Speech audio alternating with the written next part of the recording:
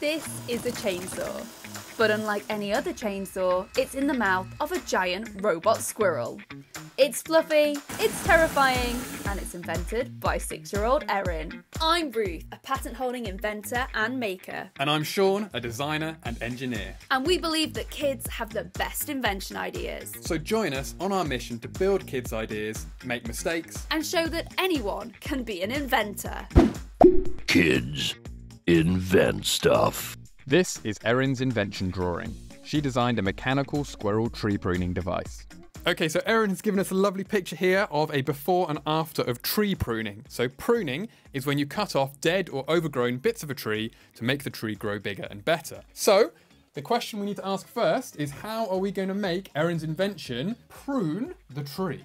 When people prune trees, we use something like this, or a saw. Now, we left these outside all day and not a single squirrel picked these up. But what they did do is they picked up nuts and they put them in their mouth. So squirrels obviously do their pruning with their mouth. So when people want to automatically prune trees, they would use a chainsaw. And we're no strangers of chainsaws on this channel. We've even made a tickling one, but that is not going to prune trees. However, we think this might do, and it looks a little bit like a squirrel's mouth with a chainsaw inside, an absolutely terrifying squirrel's mouth.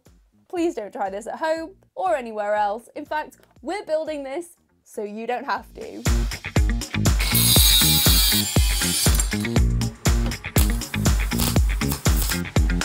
Okay, so we've taken our second-hand chainsaw jaws and we've attached some things. We've attached this piece of metal here that's going to be the neck of our squirrel, and we've attached this linear actuator. So this motor is going to push and pull to move our chainsaw so we can automatically make our squirrel chomp some things.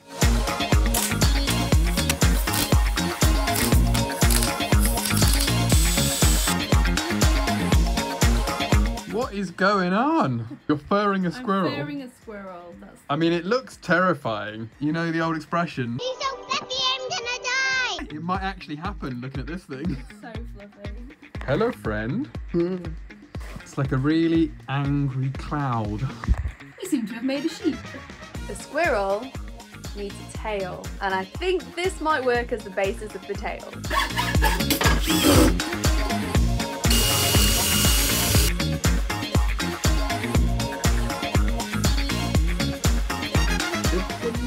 Arm. Hand. Little squirrel hand. Oh, it's got an eye. There's just one on his head. That's the wrong place, Ruth. Yeah. It's not going to have an eye there. So the next question, how are we going to make this thing move? To build a robot that can climb different trees is tricky. So we considered making Erin's squirrel fly with giant drone propellers, but decided that it would probably just crash a lot. Then we thought maybe some kind of crane would work well, but that would have to be taller than the tallest tree the squirrel encountered, which would make it massive. So we settled on the idea of some kind of mechanical arm, a bit like a small digger arm. So we have a solution for how we are going to drive around the squirrel, and we're going to use this old electric wheelchair that some friends gave us.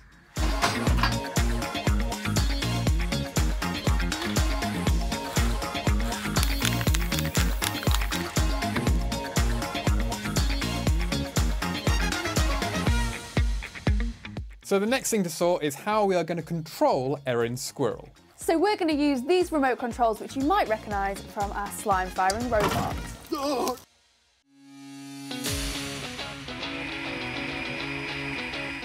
We're here in nature, With a giant robot squirrel. and it's time to test its pruning abilities. Let's go!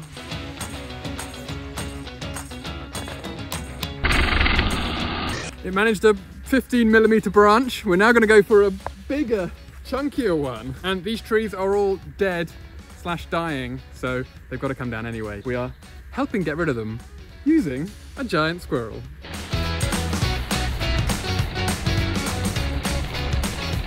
Go, go, go. It's like he's got a chainsaw tongue. We pruned a tree! It worked! Okay, now we've got to go for bigger branches.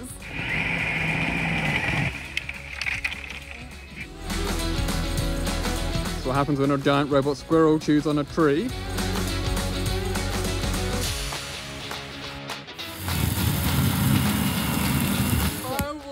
cut by a giant squirrel.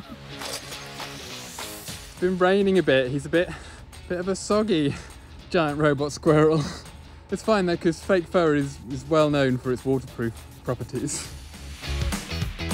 Why is he going in circles? Come on!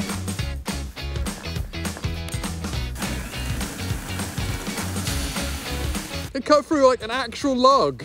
There is a slight design flaw. We didn't think about where all the sawdust was going to go. Just neatly collect it all inside his Yeah. mouth. Then you just hoover it out.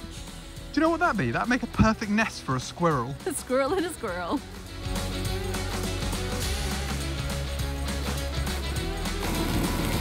The branch fell on the camera.